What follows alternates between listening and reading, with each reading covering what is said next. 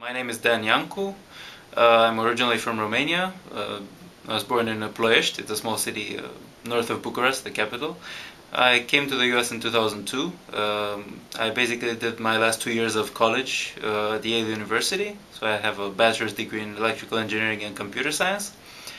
After Yale, I did a master's at Harvard, 2 years in engineering sciences. And after Harvard, I did my PhD at MIT in operations research.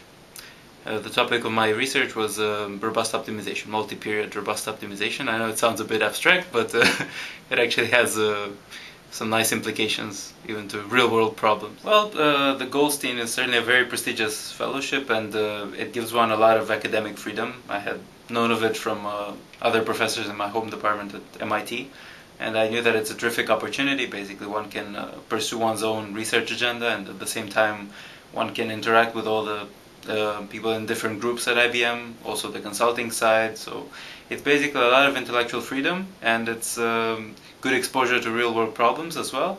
So it just seemed like a terrific opportunity to have. So I'm partly continuing my own research agenda from my PhD. So basically my main interests are dynamic optimization under uncertainty. It's basically looking at how one could do things better when one is facing a lot of uncertainty, and most of my research is really focused on risk-averse behavior. So how should one optimize really bad scenarios and take decisions that guarantee good outcomes in pretty bad scenarios.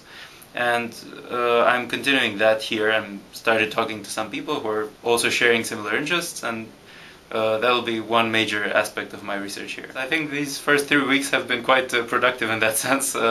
People here have been very friendly, so as I came in, my manager introduced me to a couple of people in our own group in risk analytics. At the same time, I met several people in optimization and some other related groups, mostly over lunch. So I've already made quite a few connections, and I'm hoping to do more of that in the months to come. So I certainly enjoy sports, soccer and tennis being two of them. And I also like fine dining and watching old movies. And on the sports side, the people here have actually been very supportive in some sense. As soon as I came in, an email was sent out with a brief bio of mine, and I had mentioned in there that I'm interested in soccer and tennis, and people already contacted me immediately. There were 2 emails, one about the soccer games, which are organized here daily, and the other one about the tennis games, which are happening 2 or 3 times a week. And as soon as I get my tennis rackets stringed, I'm gonna start joining them. So most of my research so far has been more in the theoretical realm. Some of the models that we developed are maybe immediately applicable, but part of my goal here is actually to talk to some of the people on the more applied side. So people working with consulting services and working with real data and on real problems, and to see exactly how my models could become better and how they're more applicable in those realistic situations. Ideally, again, since my research is sort of on risk-averse behavior and risk-averse decision making, I would hope to be able to spot a couple of decision instances when that's really relevant, and my methodology would do better than existing ones.